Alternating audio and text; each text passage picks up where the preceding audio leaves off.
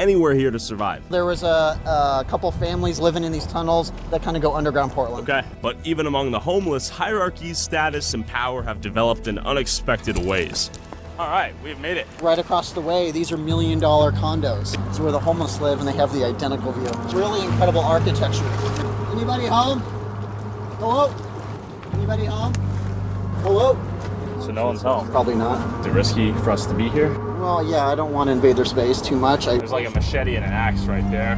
All right, let's get out of here. And they've kind of finessed the system by not buying $1 million property over here and just, you know, building one instead. So this is literally tens of thousands of pieces of driftwood, and someone has tunneled in, and there's a camp inside of here.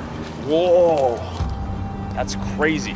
And they have boats right here to go on the water and explore. This would be like a 600-foot, one-bedroom apartment. So how many people do you think live in these communities with max capacity? I believe about 15. 15. So this is truly the upper elite, the Bill Gates of the homeless out here. Full-on mega mansion, bike in there, mayor presumably of this community. And what makes this extra special is he's the only one with a pier. Oh, that's beautiful. This place right here, pristine, beautiful.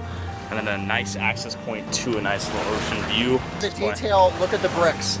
Oh my God, you're right. That's detail, that's incredible. This is crazy. It's very creative what they've done out here. Sure. These are humans. It doesn't matter who you voted for. Can't we all work together? Holy fuck, scared the shit out of me, dude. Say if you want real change, vote differently. Vote for the candidates, vote for the people with common sense ideas, the ones actually make a difference. So how could anyone watching help you on your mission? Well, I have a Twitter page, Okay. Kevin V. Dahlgren, or just type Kevin Dahlgren and homeless and you're gonna find me. And then truthonthestreets.org is my website. Okay. And of course, I have a YouTube channel called Truth on the Streets. Thank you for having us. Thanks, brother, appreciate it. Kevin is my favorite dude ever and is helping make a real change. Can we help him get to 100,000 subs and help him save the city of Portland? Thanks, guys. Love you all.